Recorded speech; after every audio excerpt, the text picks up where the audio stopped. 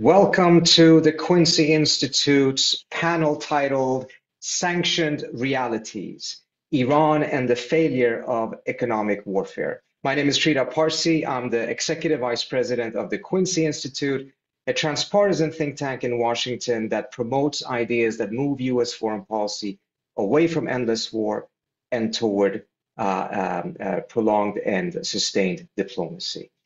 We have tended to have a sanctions skeptical approach at the Quincy Institute, which is part of the reason why it is a great pleasure for us today to talk about a book that looks at this issue at great depth and detail.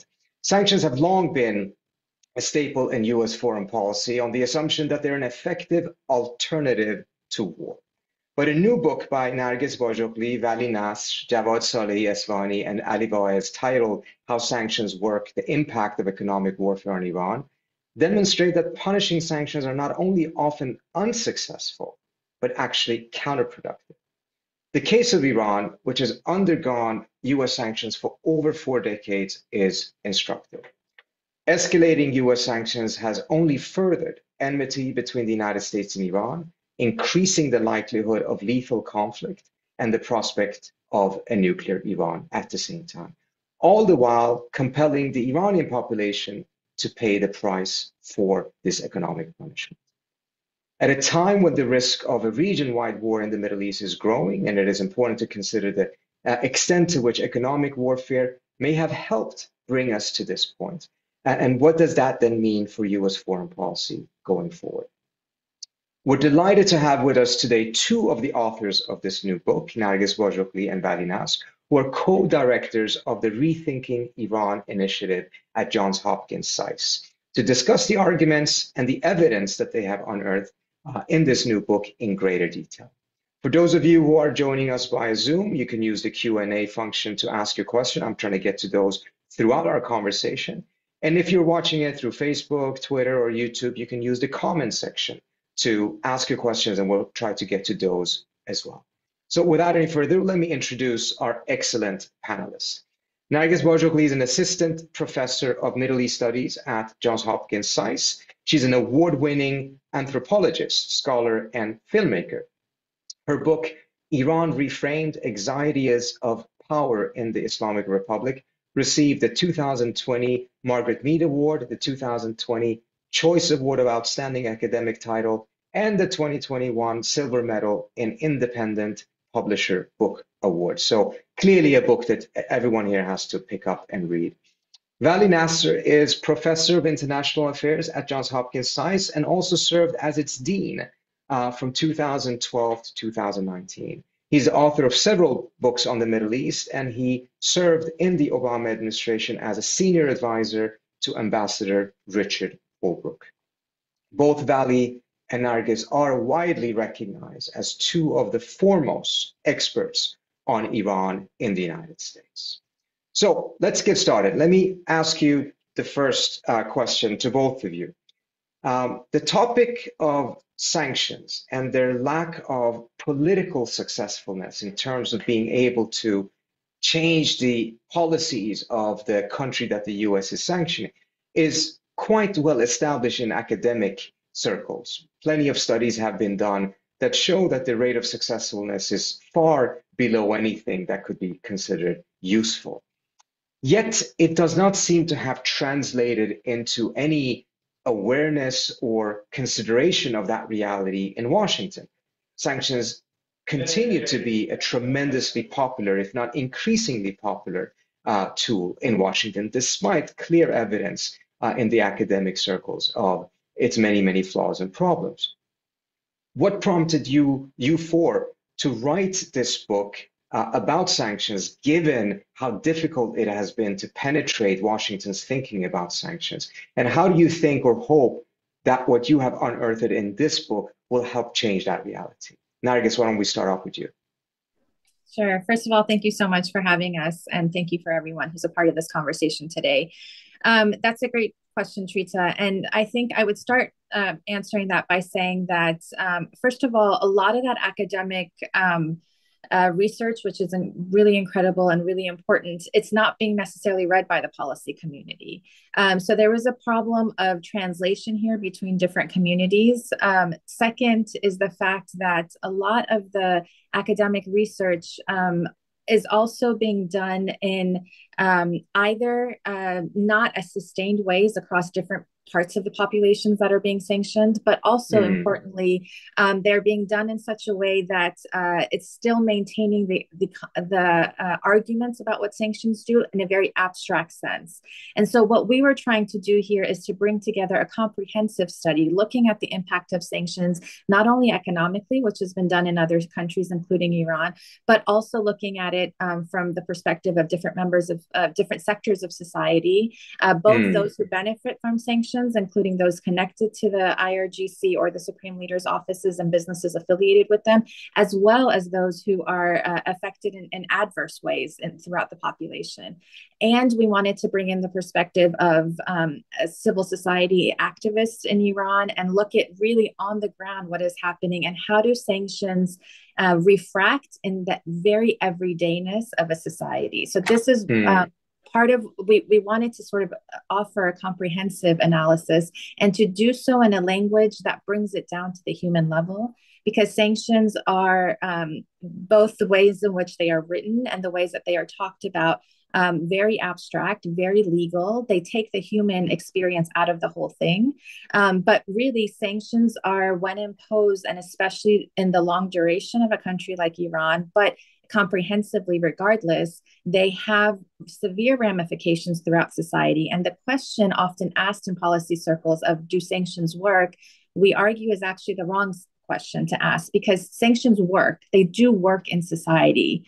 But do they work in the ways that they're intended to is the bigger question. And then the only way that we think you can answer that is by looking at it from every possible angle that this research allows us to do. Mm-hmm. Very interesting. Vali?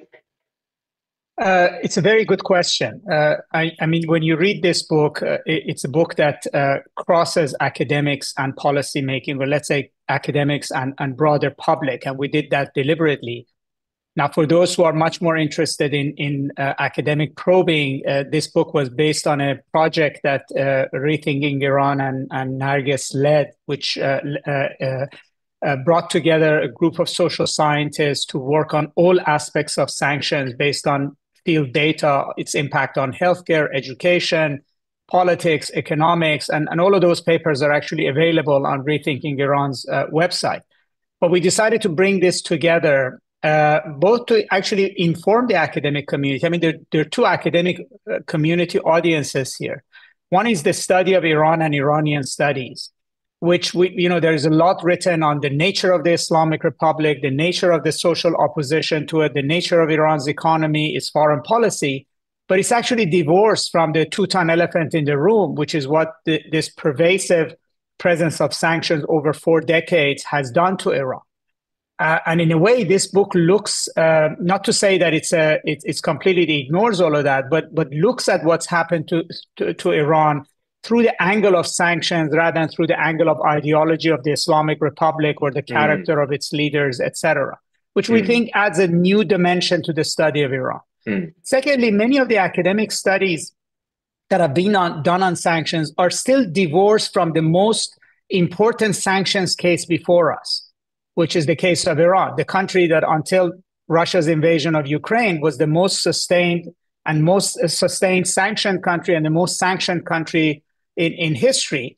And there are aspects to Iran's case, both at the micro level of data on society and economy, as Narges mentioned, or as our co-author Djavad Salehi-Isfahani has dug up, but also at the much more macro level. In other words, how does Iran actually survive under sanctions? Why is it becoming more aggressive on sanctions? How does it calculate against sanctions? And one of the issues that is important in the case of Iran is not that sanctions don't work, which is what academics, as you mentioned, have concluded, but why sanctions actually has the exact opposite effect that of the intention. And that's a sort of, it has to be an area of research. And for policymakers, of course, it's difficult necessarily to change Washington's opinion. But throwing in the towel definitely is not the way to do it, which is that you still have to confront all these assumptions and arguments that are put out there with data. I mean, during the height of the protests last year, the very people who are asking for democracy in Iran and freedom in Iran were also advocating for sanctions, targeted sanctions, more sanctions, don't lift sanctions, without connecting that actually what they're arguing in terms of sanctions undermines what they wish for Iran. And unless you present this to the debate, you're not going to change minds. And again, we're not challenging necessarily the sort of abstract idea of sanctions. We're basically telling American foreign policymakers that if you really want Iran to change, then you're actually having the counterproductive effect. And maybe it's time for the United States to stop and pause and think that, if its goal is for Iran to come to the nuclear table, not get involved in Lebanon, in Gaza, to normalize, are you actually producing results over there? And our argument in this book, which is counterintuitive, is that it's actually the opposite. The sanctions have made Iran more aggressive, more nuclear, more dictatorial at home. On every indices that sanctions was supposed to work, it's had the opposite effect. I want to get into almost every one of those aspects on the policy side. But as Narges mentioned earlier on, one of the, I would say, amazing contributions of this book is the extensive interviews you have all done with people on the ground and giving the human angle and dimension to it, which I agree fully has been largely missing in much of the sanctions literature otherwise. I want to read a passage, it's actually in the very beginning of the book, from one person in Iran. It reads, "I'm a 44-year-old woman who has lived 41 years of her life on the varying degrees of economic sanctions," said Habib Jafarian, a writer and an editor, writing nearly 2 years into the U.S. maximum pressure sanctions on Iran. "I grew up with the sanctions. I went to school with them. I learned to read and write with them hovering over my head. I fell in love. I began my career as a journalist and have stayed alive, all under sanctions from the United States of America. Sanctions have been a part of my life like the weather." There's so much to unpack in this paragraph there. On the one hand is the fact that sanctions tend to become permanent, that lifting of sanctions is so tremendously difficult, and that as a result, the populations who end up becoming under sanctions for the entire life, and they adjust their lives to it. Can you, and there's other things of this that is so tremendously important because he also shows who is actually really suffering from these sanctions. But can you tell me a little bit more about what the testimonies from inside the country has been and how people have had to adjust their lives to sanctions and what that has done to their psychological view and political perspective of what the point of the sanctions are, in the sense of, are they there to help them against a very unpopular regime, or how do they end up seeing the sanctions when it's becoming a part of their life like the weather? Yeah, that's a great question. So because again, we had been working on sanctions for a few years before we decided to write this book. And what we kept coming up against was the fact that no matter how much you read about it, sanctions always remained abstract. And when something remains abstract, it's difficult to have language about it that allows us to understand it. And when we don't have language to really understand something, then we can't even begin to grapple with it and debate it and critique it. And part of that requires us to understand and actually see what sanctions do. When I began reading more and more and talking with more folks who are policymakers of making sanctions in the United States and in Europe and read their work, one of the things I realized was that they actually say that not sanctions being invisible is a power to sanctions as a foreign policy tool. And our decision became then, okay, we need to take people inside Iran and we need to visualize for them what is going on. And the way that you do that is through very long form oral histories. And so I spent years sort of building off of my previous work and looking at the ways in which sanctions affected both those tied to the IRGC and businesses with them, as well as activists and civil society workers, as well as regular people just trying to get by who are not involved in the political or active spaces. And part of what we were trying to do is because, it's really difficult as social scientists to say that sanctions cause X. That kind of causal argument is a difficult one, especially when it's spanned out over many years, and that there are multiple factors at play to be able to explain what is going on. But one of the ways that you can get at it is through looking at people's trajectories over long periods of time, and then seeing how what is going on in their lives is mapping on to the various types of sanctions that Iran goes under.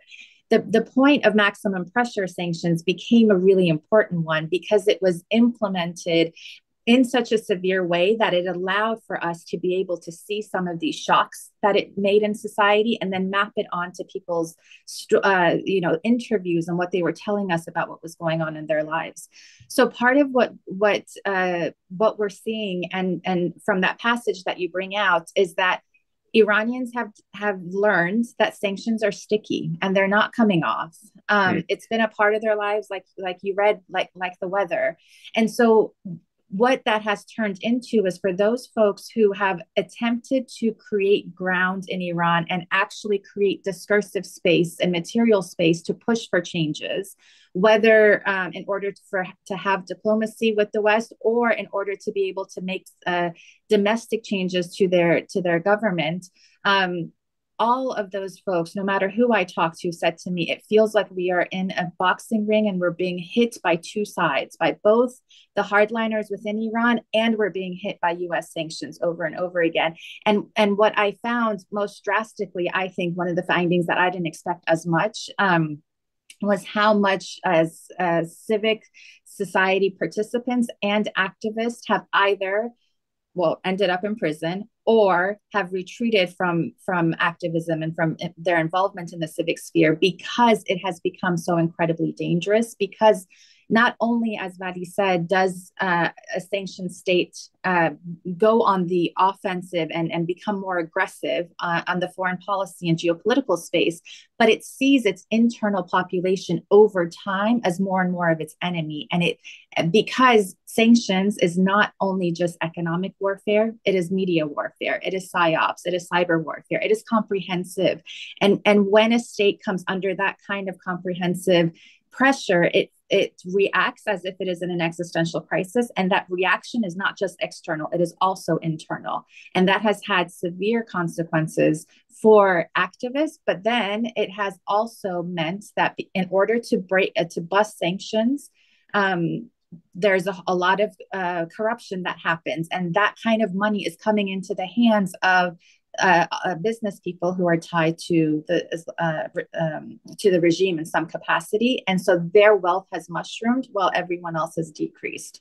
That's an excellent point. I'm going to get a little bit deeper into that particular angle of how it has strengthened some of the elements inside the country that the U.S. otherwise defines as being most problematic from a U.S. standpoint. But you mentioned earlier on also that there have been voices favoring sanctions. I think Vali mentioned that there have been voices favoring sanctions in order to defeat the regime. But based on your interviews, etc., how much of those voices were actually coming from people inside Iran, the activists inside Iran? And how much was that as coming from elements outside the country who are not the primary folks suffering from the pain of the sanctions since they are not inside the country? And Narges, you should answer that since you've done all the interviews. So I would say that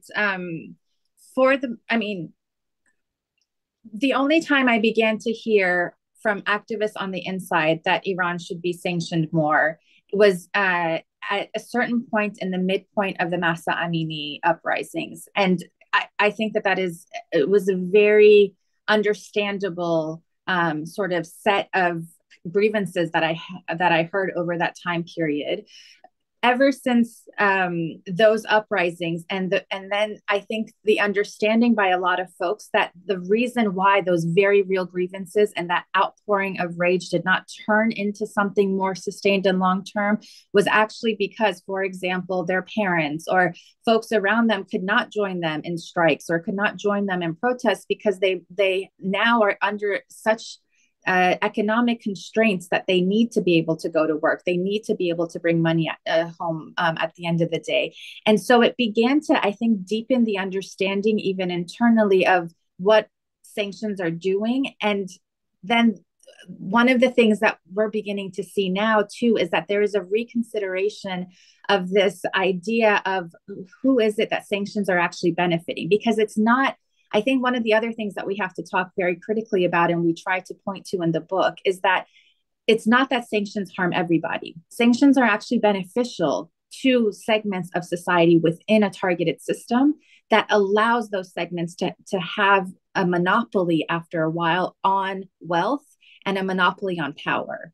And so there are also vested interests within targeted societies that are benefiting from sanctions. And that is something that is becoming more and more apparent within Iran. The conversations I'm having lately are about folks saying there's so many skyscrapers going up in Tehran. There's so many luxury malls that are being built. Well, why is that happening? That's happening because sanctions push trade onto the black markets. Bribes go up, corruption goes up, money needs to be washed within the country. It's happening through these high-rise luxury buildings and luxury malls. Meanwhile, the folks who were in the middle class are becoming poorer and poorer by the day. And now sanctions for folks is in the material, in their material world. Very interesting. You are using a term in the title that some may find a bit provocative. You're calling it economic warfare. And I think particularly in Washington, where by and large, the perception is that actually this is the opposite of warfare. This is the alternative to warfare. We're doing this precisely because of our humanity. We don't want to go to war. We don't want to fire bullets. So we're doing this because it saves life rather than actually causing suffering. But if one were to accept that this is economic warfare, what are the implications of it? Are you suggesting that the use of this tool, if it is economic warfare, justifies a military response by a sanctioned country because this is warfare? What are the implications, in your view, of using the term economic warfare? I mean, let me answer that. I mean, first of all, we don't get to choose how the other side interprets our actions. I mean, and although there are policymakers who actually have referred to this as economic, as with the terminology of warfare.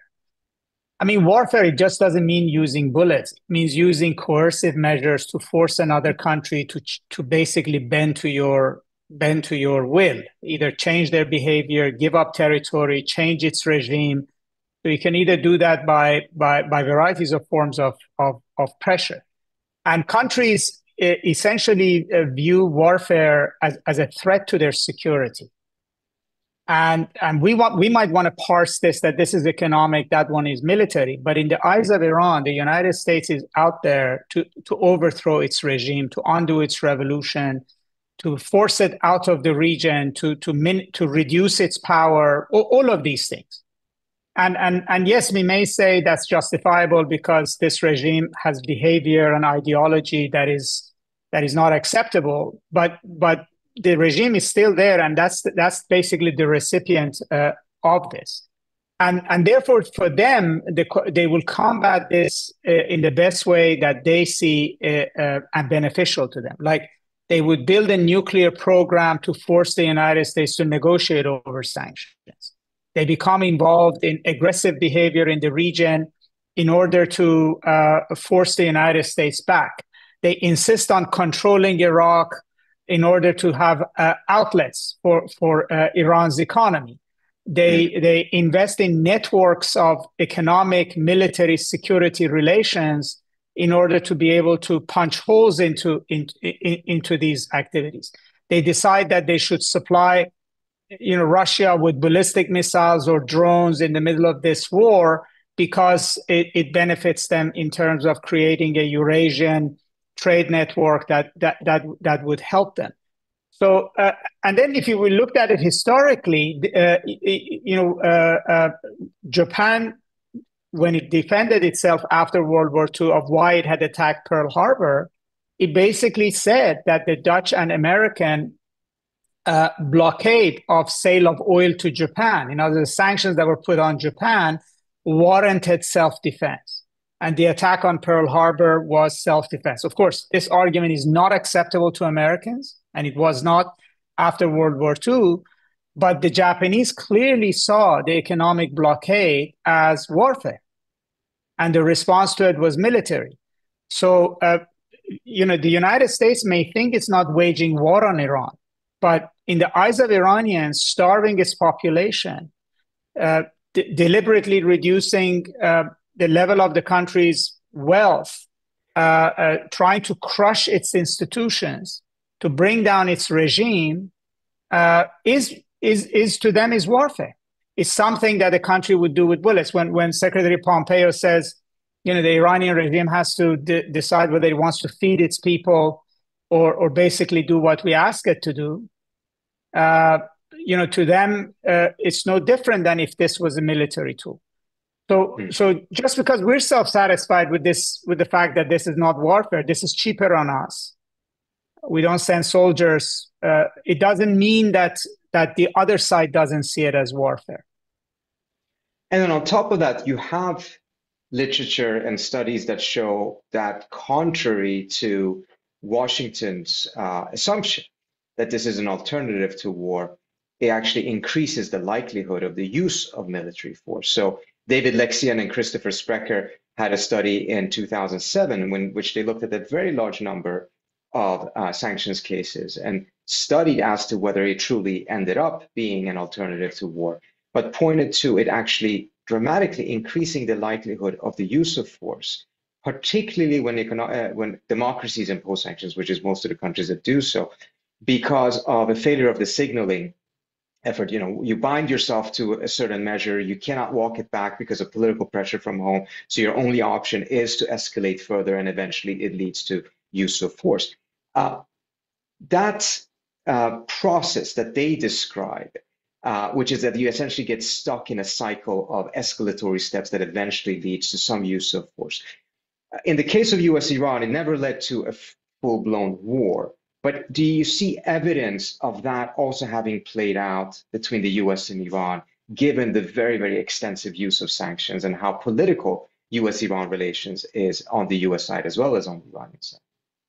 I would just give a quick question and let Narges have perspective also from within.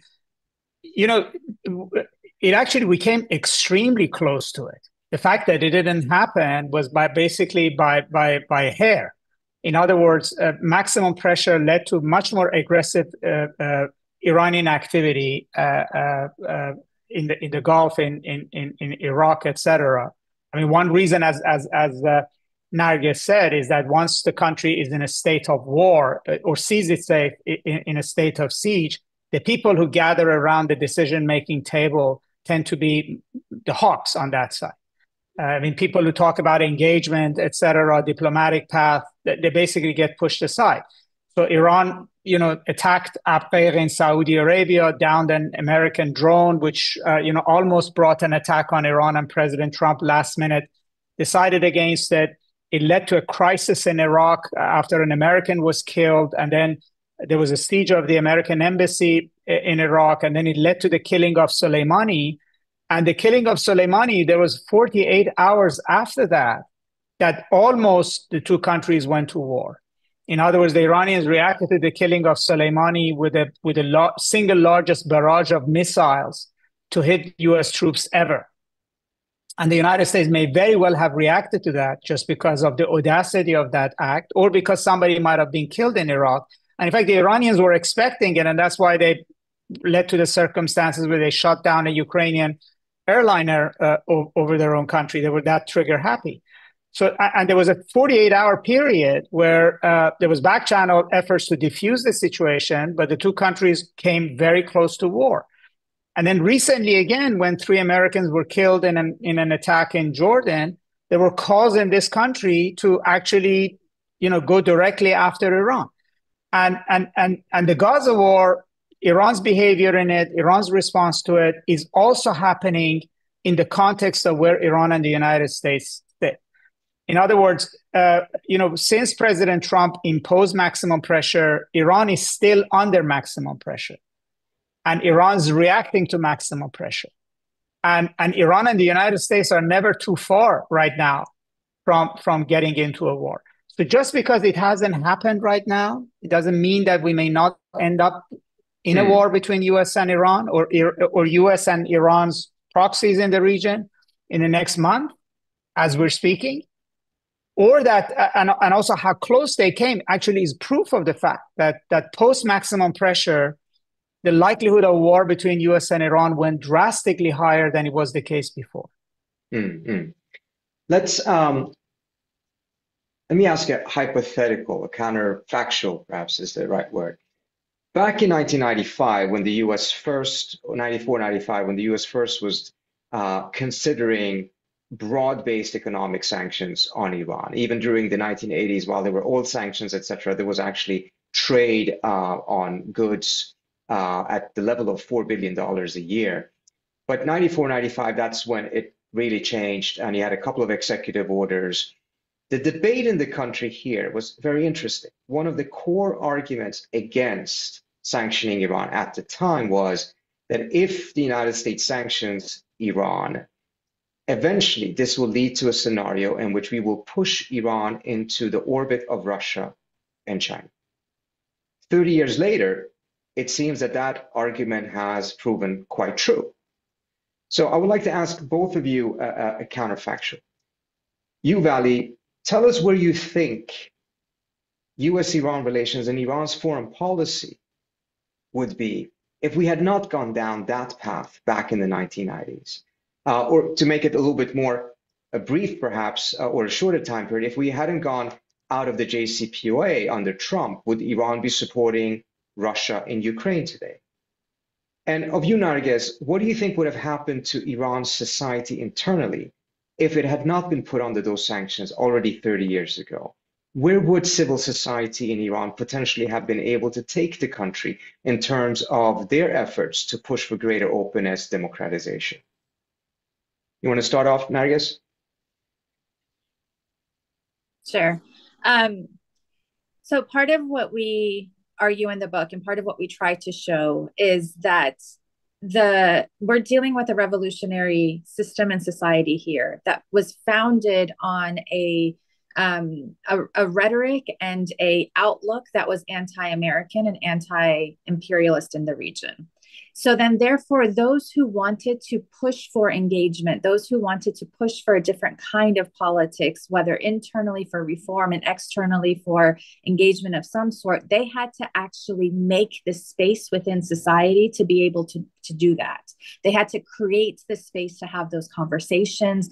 They had to create the ability to have that language be out there very publicly in an environment where the entire sort of apparatus and the entire understanding and discourse of the country had become one of confrontation from 79 onwards. And then we have all of the years of the war and the type of rhetoric that produced.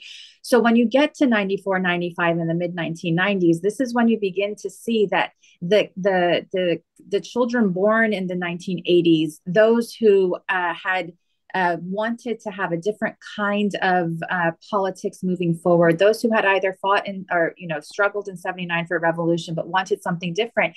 The mid 90s is when they begin to hit the stage, as far as the social stage, as far as the political stage, and it's where they begin to make pushes and are really attempting to create something different. This is when you have all of the new newspapers that begin later on, a couple of years after that, coming out. And so what happens when sanctions are imposed And when sanctions sort of the durée of it, part of what we show in the book, and we really attempt to show how this happens within the political structure of the system, is that the more that sanctions increase, the more that they come on or tensions get harder anytime there's any kind of attempt at outreach, whether folks on the other side think that this is genuine or not. Right now, my concern is not about that. I'm talking about what's happening on an internal level. There has to be a momentum made internally for the discourse to even shift. I mean, look at this conversation we're having here in the United States, right? Part of the reason we're having this conversation, and you started out the conversation, you did, Trita, on sanctions, is because the window of debate on sanctions has been so difficult to budge, even though you started out the conversation saying there's all this academic knowledge that shows this and that. Why are we still having this conversation in a mainstream environment that doesn't want to see this? Well, that exists in a space like Iran too, when it came to any kind of engagement with the outside. So then when the ground is won and then sanctions keep coming onto that, the other side that does not want the engagement says and wags their fingers and say, see, we told you so. See, we told you so that you can't trust the Americans. See, we told you so the West is going to come back on its agreements. And then with the JCPOA, what ends up happening almost completely once maximum pressure sanctions come in is a complete domination by the sector of the political spectrum that did not want engagement with the West and said that you cannot trust them because we see, from their perspective, they say we see what is happening in the region militarily, and then therefore we don't think that what they're saying diplomatically is truthful either. So folks say, no, we have to trust them. Maximum pressure comes in, and then therefore that entire side of the political spectrum gets pushed out, not only electorally, but completely discursively. That conversation is done with, right? So then that creates new realities for what is even allowed to be discussed, where people have to begin to push from again. And that has ripple effects all in various ways throughout. So I would say one of the biggest things that I saw looking at this in these decades was a hardening of the political culture and a hardening of the political language. And this idea that because maximum pressure sanctions are a form of shadow warfare, they're economic war, but also around the entire thing that is happening is cyber operations, psyops operations, media wars, and it's going in multiple directions, right? Iran is not just sitting there, and this is happening from multiple directions. So then what that means is that the political outlook of the Islamic Republic becomes one that is dominated by the Quds forces, which is the IRGC's extraterritorial forces, and the IRGC's intel forces.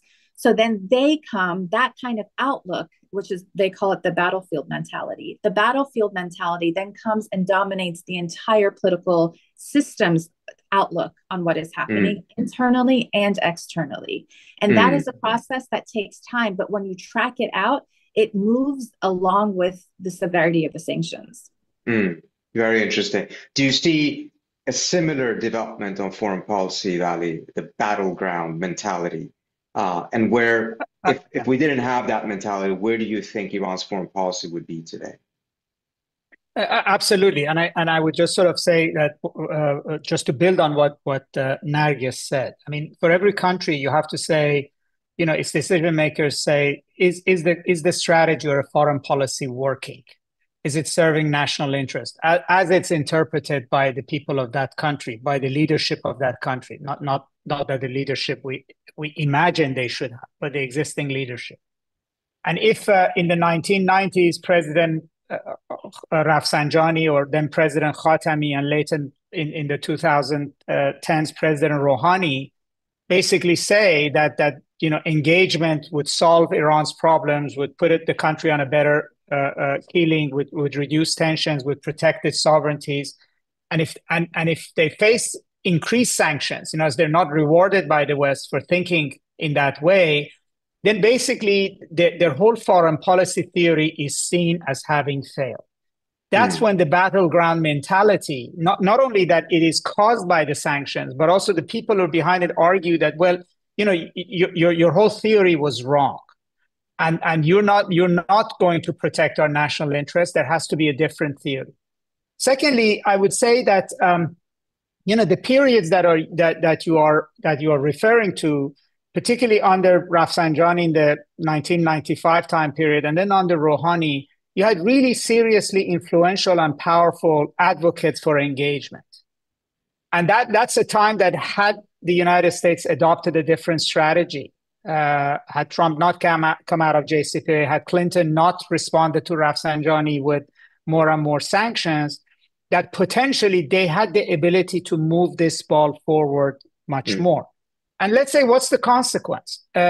Just like Narges said in answer to previous question, that sanctions creates a wealthy economic class, which we now see in Iran, whose economic interests are now tied with the sanctions economy. When you have trade with the West, you create a wealthy economic class whose economic interests are tied with trade with the outside. And that class over time becomes the force of change, right? It's not immediate. It's not going to happen overnight. I give you one statistic. So before embarking on JCPOA, when he first became president, just before, Rouhani basically had had a group do a study that if JCPOA did it actually during and after they knew the results of the deal, that if JCPOA had survived for a period of 10 years and had been implemented, that the size of Iran's middle class would expand by 35%. And that this expanded middle class's economic wealth would be anchored in trade with Europe, even if not with the United States, and trade with the world. He and his coterie and a lot of even secular intellectuals that who supported him in Iran or saw a promise in JCPOA believed that would be the force of change. In other words, the size of the Iranian vote bank that would vote for change in Iran would become bigger and bigger. And instead, maximum pressure has pushed 20% of Iran's middle class under the poverty belt. Now, for people who say, what's the alternative to sanctions? I think this is the alternative to sanctions. You don't want to go to war. Sanctions are not a solution. What you want is actually to expand the size of the society that wants change, make it independent of state control, anchor it in relationship with the West, and then see that changing. And we've seen it worked in Iran. Iranians voted for Rouhani twice with extraordinary numbers. They voted for Khatami. In other words, when that middle class was there and was expanding, it could be a force for change. And had the United States made different decisions in 1995 and in 2018, we would be in a very different place.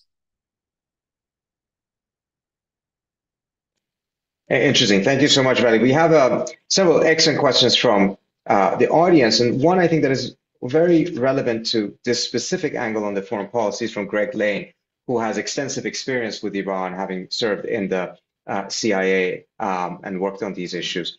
He asked that, well, if one of the metrics at least, is to make sure that the sanctions push back Iran's nuclear program, isn't there an argument to say that at least on that count, sanctions may not have overthrown the government, but hasn't it been successful in terms of what it's done on the nuclear front? And if it's not pushing back the program, the argument that Greg is not necessarily making here, but you otherwise hear very often, sanctions were useful for getting Iran to the negotiating table. How would you answer that, Vali? First, to the second one, yes, they were successful in bringing Iran to the negotiating table. But the problem is not that whether sanctions can compel countries to talk to you. The question is that if you can't or won't lift sanctions, those talks won't go anywhere, right? In other words, once the United States reimposed sanction maximum pressure, Iran's program is now bigger than it was in 2015. Even if we went back to full compliance to JCPOA, the breakout time period is not going to be 2 years anymore. At best, it's going to be 6 months. So sanctions has not actually pushed back against Iran's program. It has expanded it. Iran's program has grown bigger and bigger as the U.S. has increased sanctions.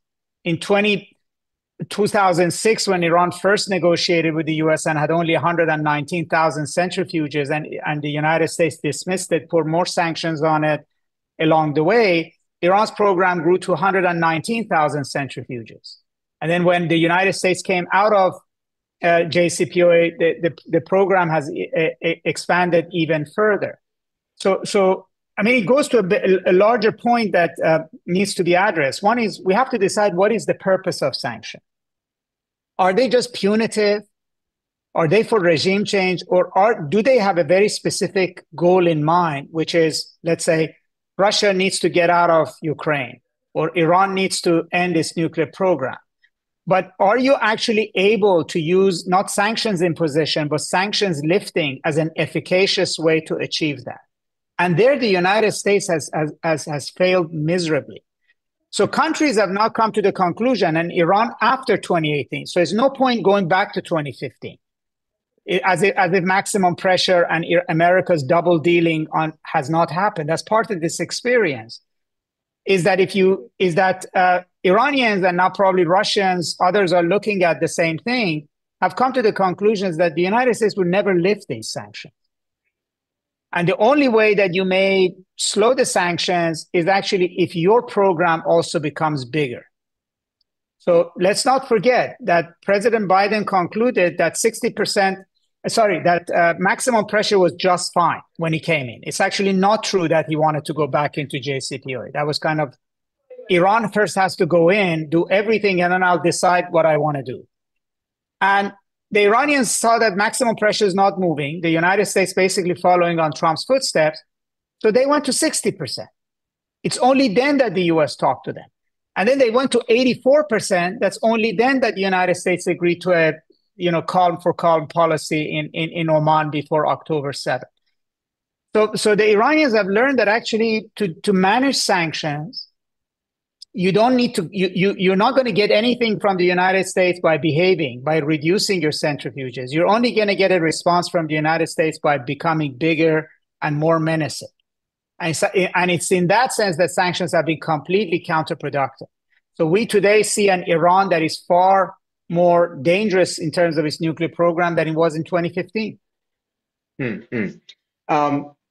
Very interesting. And in terms of what you mentioned, let's decide what actual purpose the intent is. We have a good question from Stuart Kaplan on this that I want to get back to in a second. But just very quickly, if you all could respond both on the foreign policy front, but also on the internal front. So what lessons to be learned then from the Iranian case when it comes to Russia?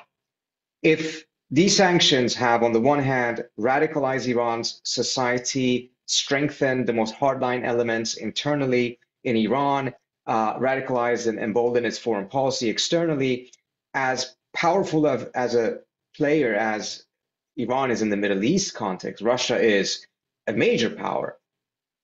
How do you see this potentially playing out in the Russian case, both again internally and on their foreign policy? Narges, you want to start? Sure. I would say that what we are seeing, so after we finished this book, we began a whole other series of research projects here at SAIS that looks at sanctions in different sanctioned countries around the world. And pretty much so far, we are seeing the same patterns that we've seen in Iran, we are seeing in different sanctioned countries. And whether, again, those sanctions are comprehensive like the Iran ones are, or different, even if targeted sanctions end up having similar kinds of outcomes. And I'm happy to talk about that later. But I would, without being a Russia expert, what I'm seeing from my colleagues who are doing this kinds of work at the moment, and then they will be writing it up and publishing it, is that the similar patterns are under play. The state becomes much more, because again, it sees it as itself in an increased war-like situation. So therefore, the same things that we see in societies that are under war, and Russia is actually in a war itself, in addition to the sanctions, is that a hardening of the political class, increased and even more suppression of what is going on internally. And then the other thing that I would just add to the conversation is that, and this is what we point to in the book as well, is that as bigger and bigger economies get sanctioned, more and more infrastructure gets built to make trade happen away from the dollar. And so that does not mean that de-dollarization is coming tomorrow or next year or anything like that. But the reality is that more and more sanctions, more and more countries become sanctioned, and they're learning from the Iran case that sanctions cannot easily be taken off. They stick. And so then, therefore, there's an invested interest now to create, and they have already begun creating infrastructure that allows for trade to happen away from the U.S. dollar and the arms yeah. So ultimately, that may be the end of Washington's sanctions frenzy, because once de-dollarization goes very, very far, the utility of or even the punishing character of financial sanctions will start to wither away. Yeah, I would say in addition to that is that, as Narges said, that if Russia, China, Iran, Cuba, Venezuela, et cetera, now rely on one another to basically absorb sanctions, then actually the efficacy of sanctions goes down. So because they now have strategic depth in one another. So the more you use sanctions all over the place, the less effective your sanctions become, because countries are not alone in this anymore. There's now ecosystem of sanctioned countries, some of them very large economies, that basically allow each of those pieces to live under sanctions. So Russia was able to absorb the immediate shock to its middle class by the disappearance of consumer goods, by turning to Iran for varieties of consumer goods, from a parallel to Pepsi, to varieties of things that it already produces, to basically provide Russian middle class or Russian malls with goods that were disappearing. But when you all saying that sanctions are they sticky right away? Or is there, perhaps the first couple of years phase in which, if during that period something is done to amend the sanctions, one does not end up into the sticky trap of sanctions, and as a result, U.S.-Russia relations may not go down the same very negative, destructive path as U.S.-Iran relations have gone. And of course, it's not all about sanctions, but sanctions is a big part of it. What do you think about that, Vali? Well, I mean, if you listen to all the rhetoric we have about Russia, and if you were in Putin's shoes, you would say the only thing he's not hearing is a quid pro quo of sanctions, very specific sanctions being lifted, and a guarantee that they won't return. So everything is being told to him about not doing certain things, leaving, Eastern Ukraine, agreeing to negotiations, whatever it is. But what he's not being told is that the sanctions that were imposed on you are going to be lifted. So the assumption on the other side is that sanctions are permanent, right? So if we don't behave in a way as if the sanctions get lifted, and I want Narges to sort of say, because she's worked on this, is that this whole idea of vilifying countries immediately in order to put sanctions on is also part of this. And Narges, maybe you should say something about that. Yeah. I mean, part of, I think, the answer to your question, Trita, is that sanctions require because it's not bombs dropping.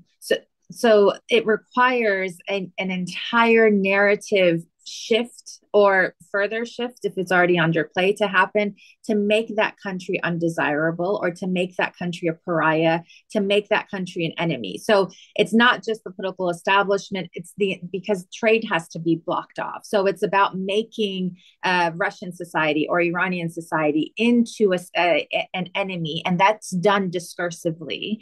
And so therefore it becomes really difficult, for example, to then have the Hill, representatives on the Hill or in the Senate, or the political class in general, or even in just within the media, begin to agree to, okay, sanctions should be lifted on Russia or on Iran or whatever. You can't even get to that level of the conversation, because discursively they are already so far from the pale. And so there has to be, in addition to sanctions coming off, there has to also be a shift in how you discuss these societies. And that is a very difficult thing to do in a very polarized political atmosphere. And one in which, and this is another part of the stickiness, is that these narratives are then built over decades of time. Very interesting. We have a question from Stuart Kaplan. that goes to what you have discussed in terms of what is the intent of the sanctions. And, he's asking whether, the intent actually is to appease domestic constituencies in the United States, show yourself tough, etc., rather than necessarily changing behavior. I want to add a dimension to his question, which is that in the case of the United States and Iran, and I know your book is mostly focusing on the impact of the sanctions, but in terms of the process over here, that the intent may actually have been very, very different from changing the behavior in specific ways. The first sanctions were focusing more on Iranian support for terrorism, opposition to the Middle East peace process, and the nuclear front. The two first ones have been more or less completely dropped from the narrative, and it's only been on the nuclear front. But some of the elements that have been pushing for it have perhaps also seen sanctions as a very useful tool for precisely what you just said, Narges. You are vilifying and you're creating a pariah out of a state by having the sanctions. You need to have a degree of pariah narrative to start off, but then once you have sanctioned them, they're almost permanently in that block, which has certain geopolitical benefits for actors who've been pushing it. So going to the very first question we talked about, which is, how do you measure whether it's been successful? You have to have a very clear idea of what the intent is. And should we really be assuming that the actual intent is the expressed intent? Mindful of the fact that we don't tend to lift sanctions anyways, even when those expressed intents are met at times. Who wants to go first? So this is not a part of the book, so I'm not going to attribute it to the book. This is sort of my own analysis that I'm doing separately, which is that sanctions are another form of U.S. forever war. And precisely because of this pushing into a pariah and sanctions solidifying conflict and not having any kind of, even Serbia, for example, that was sanctioned. And then in the mid 1990s, there is a change in the government's behavior, and they're attempting to remove sanctions. And it's a very, very difficult process.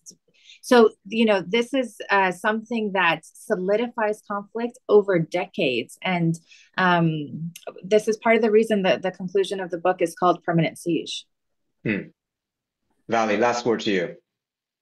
I agree with her. And in the case of Iran, which might be different from other countries, there's also varieties of lobby groups, allies of the United States, as well as internal constituencies, which have a say here. So their motivations from sanctions may be different from a particular administration at a particular point in the office. But I do agree with Narges that it does become a forever war.